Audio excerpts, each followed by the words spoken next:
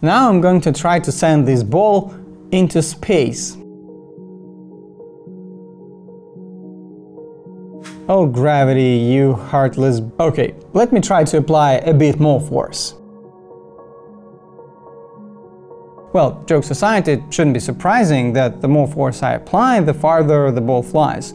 But then it eventually falls down to the ground. And also it's not a secret that in theory I could throw it hard enough to give the ball enough velocity so it would never fall back and enter the orbit around Earth. The escape velocity, or this trajectory.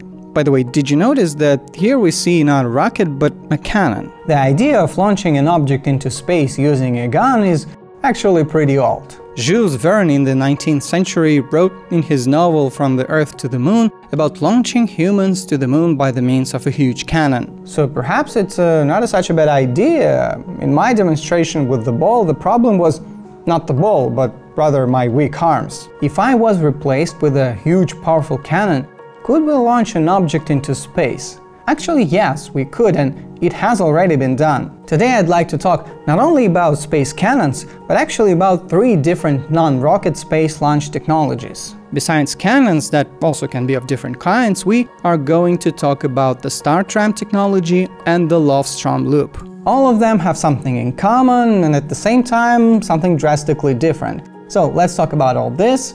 My name is Andrei, and this is Cosmos Elementary.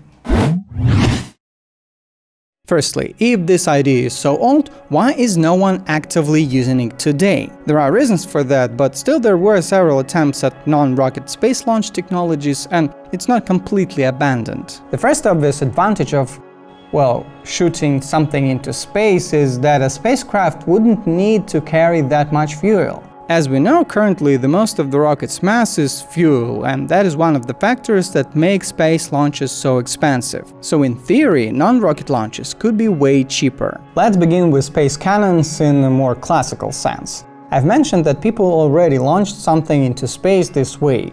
I'm talking about the HARP project, not the HARP. HARP is a different project of ionospheric research, and there are a lot of conspiracy theories about it. Claims that it can control weather and even people's minds. That's a completely different story, but I might make a video on it. So HARP with a single A is High Altitude Research Project, US-Canadian project from the 60s of the last century. The goal of the project was to study upper layers of the atmosphere, atmospheric entry, and yes, the possibility to launch satellites using a cannon. A giant cannon that would use expanding gas to shoot out a projectile. That is one of the actual cannons in Barbados that is now abandoned. The maximum height that 180 kg projectiles reached during tests was 180 kilometers, or about 111 miles, which is significantly higher than Kármán line, which is usually referred to as an edge of space. That is of course not exactly the case, but in some cases it is recognized this way.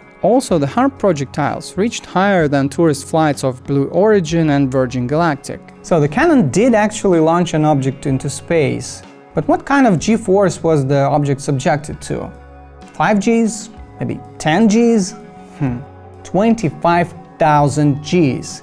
So you probably don't want to put a human into such a cannon. The projectiles then fell back to the ground, or more precisely to the ocean, and not a single one was actually put into orbit. Although there were some projects of vehicles with multiple stages that could actually put a spacecraft into orbit, but that didn't happen and the HARP project was closed. That was not the end of the story. In the beginning of the 80s there was a similar project, SHARP, which is just Super HARP. It was also funded by the government, but this time it didn't even come to the full-scale tests. And of course, those were not the only attempts to create a space cannon. More recent one is Quick Launch. In a way, it is following in the footsteps of SHARP, and it was created by the same key people who worked on SHARP. The difference is that it was a private company. But they planned to scale it way up. If in the cases I had mentioned before, the length of cannons was in tens of meters, but in this project it had to be over a kilometer long, or closer to a mile. Another big difference is that this light gas gun was supposed to be constructed not on land but in the ocean. When the shot is made, the projectile escapes the gun and gets rid of the outer shell. Then at the altitude of 100 kilometers, another shell that protects the spacecraft from the atmosphere gets dropped. At the altitude of 450 kilometers, it fires rocket engines to achieve a desired orbit, so in theory you could launch satellites this way, or else deliver fuel to propellant depots in orbit. The whole thing obviously wouldn't be cheap, but the people behind the project estimated that it could eventually bring the cost of launching 1 kilogram into orbit down to $550. Would we be able to send people into space this way? Well, the G-force would be about 5,000 Gs. And John Hunter, one of the key people at Quick Launch, said that people, quote, would probably get compressed to half their size, unquote. That would cause instant death. So yeah. And what is this company up to now? There was some activity in 2010, but now the official website can only be accessed in the web archives. And here's a quote from John Hunter. For now, with the work Elon Musk is doing with SpaceX, there is no room for a project like Quick Launch. So for now, the idea of using a light gas gun to launch satellites into orbit has not been implemented. But there is something better. Cannons, explosions, expanding gas. Okay, boomer. How about some magnetic levitation? So, StarTram. Actually, you probably wouldn't surprise anyone with magnetic levitation today. Cheap souvenirs, actual working trains that use magnetic levitation, or maglev for short. One of the inventors of superconducting maglev train technology, James Powell, together with George Mays, came up with the concept of StarTram, which is using maglev train technology to launch objects into space. Here, comparing to the previous projects, the scale is even more epic. Modern maglev trains use electromagnets, some of them to make a train levitate above the track, others for stabilization, basically not to let it wobble and constantly hit the walls, and of course magnets for acceleration. They can be placed on the sides of the track, and the polarity of those magnets gets constantly switched, and that makes the train accelerate. The higher the frequency of that switching, the faster the train goes. The speed of the superconducting maglev train in Japan is more than 600 km per hour, or about 373 miles per hour. And that's not the limit. You could go even faster, but the problem is that air resistance increases drastically, as well as the energy consumption, so after a certain point, it becomes very inefficient to go faster. So in some ways, StarTram is similar to maglev trains. No friction with the track and acceleration with electromagnets. But to actually launch a spacecraft this way, you would need a way higher velocities. That's why StarTram was supposed to accelerate in a vacuum tube. That's an image from the paper by authors of the StarTram concept. On the ground, there is a vacuum tunnel where the tram accelerates just like a maglev train, but with no air resistance, which allows it to achieve way higher speed. But it has to leave the tunnel at some point, right? That's why the tube starts to go up.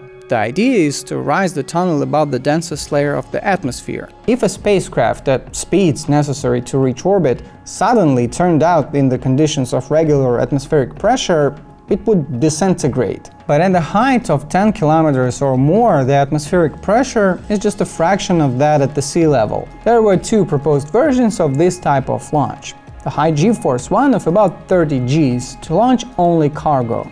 In this case, the launch tube could be built on a mountain. Sending humans to space this way needed a bit different approach, with G-force of only 2.5 Gs and with more gradual altitude increase and also higher altitude of about 20 kilometers, and we don't have any mountains on Earth that tall. Building a structure 1600 kilometers or 1000 miles long that goes up to 20 kilometers, that doesn't sound very realistic. That's why they suggested a different approach, which to be honest doesn't sound any less crazy. Lifting the tube up using magnetic levitation. Here is another image, so there are huge superconducting cables on the ground, and a launch tube with another superconducting cable levitates above those ground cables, and the tube is held in place with vertical tethers and angled tethers. At the end, the launch tube is not sealed, but it's not a big deal at that altitude and density. And also, the pumps would compensate for any leakage that does occur. After escaping the tube, it would turn on regular chemical engines to reach the final orbit.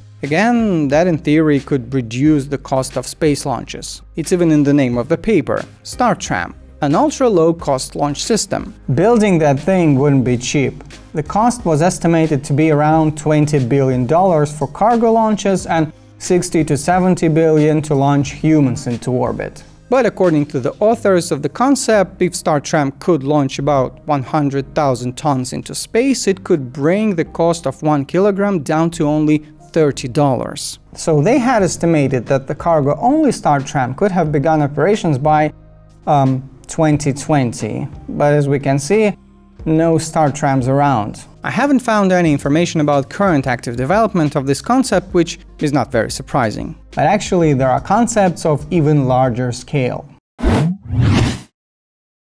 A structure of 20 kilometers high?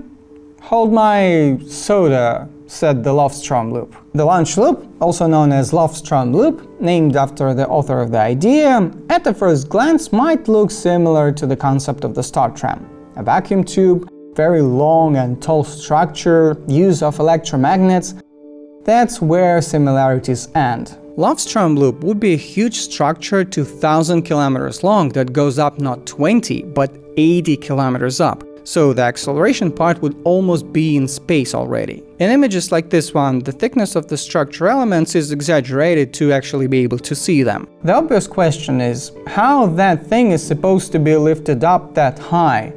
No, this time it's not magnetic levitation. The idea belongs to Keith Lofstrom. In his article where he describes the technology, he uses a water analogy. Take a hose and leave it on the ground, then let a strong stream of water run in it. It is easy to picture how it would start wiggling and even at some point raise above the ground. And now imagine, we don't just drop this hose into the ground and let it move as it pleases to, but we fix it in a certain position with some ropes. We could do it in a way so the hose would form an arc. The water hitting the hose inside acts against gravitational attraction of the Earth. Lofstrom Loop works in a similar fashion, but instead of water, it uses a so-called rotor. A long segmented metal cable with a diameter of only 5 centimeters or a couple of inches, and that's what its cross-section looks like. So the vacuum tube is the hose in our analogy, and here is the rotor. The rotor doesn't touch the tube because it levitates magnetically and electromagnets make it move. It accelerates to a very high speed of about 14 km per second and the rotor is a loop.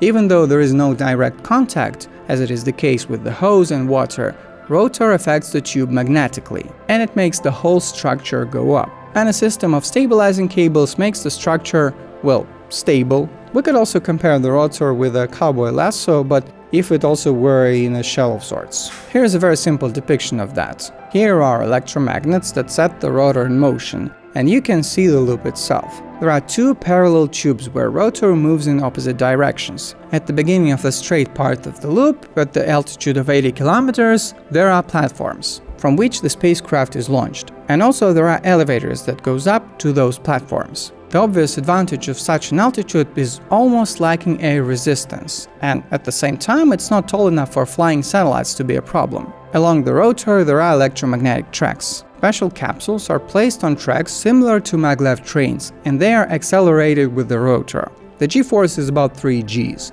which is fine for humans. After reaching required velocity, the capsule leaves the track, and it can also turn on rocket engines to reach the final orbit. Before the beginning of operation, the rotor and the structure is on the surface, and while the rotor spins up, it gradually rises above the Earth and takes the final shape. To keep the structure steady, the rotor needs to be constantly rotating, so it always needs energy input. Obviously, such a structure would have a lot of kinetic energy. In the case of a failure, it could cause energy outbursts comparable with a nuclear explosion. We can't completely eliminate the possibility of catastrophic failure, so there has to be some safety measures. Firstly, it has to be far from populated areas, ideally in the ocean and hopefully farther from busy ship routes. The most effective locations for the loop are along the equator. Here they are shown in yellow. Also, the loop has to have all the necessary sensors and detectors to, well, detect the problem, and it has to be able to ditch the rotor,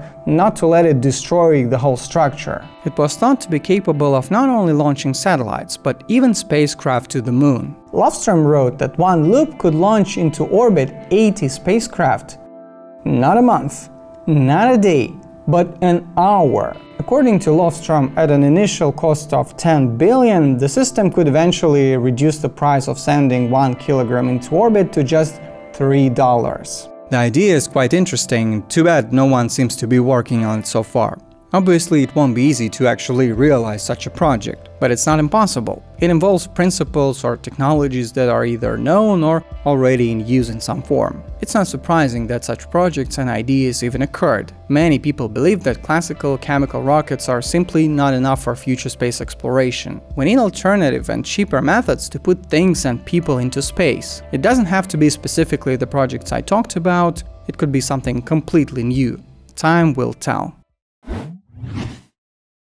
Thanks for watching. Links to all of the sources are down below in the description, and if you enjoyed the video, leave a like, comment and subscribe. Bye!